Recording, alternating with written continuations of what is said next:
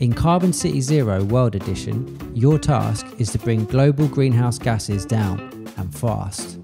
Do you have a strategy that can save the planet? Climate action isn't just about planting trees. From how people get from A to B to what powers their cup of tea, every decision is a climate decision. So you've got your work cut out for you. You'll need to work with the budget you've got, so you need to think carefully about the cost benefit of different solutions on the table. You can invest in cards that will help you cut your carbon, but others you draw will set you back. For better or for worse, you're not alone. While your city's agenda is not always in line with others at the table, you need to work together in order to survive. Up against international agreements and personal strategies to success, it's not a clear route. As the game goes on, the harder it gets. You'll be up against extreme global recessions, fossil fuel lobbyists, and real politics.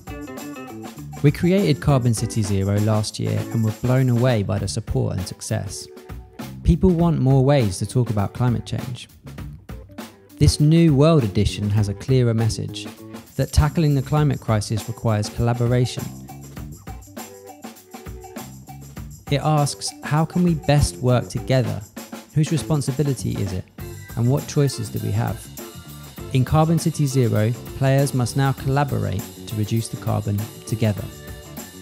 We really enjoyed working with players on the original game to develop this new edition, and are really excited to have launched the Kickstarter.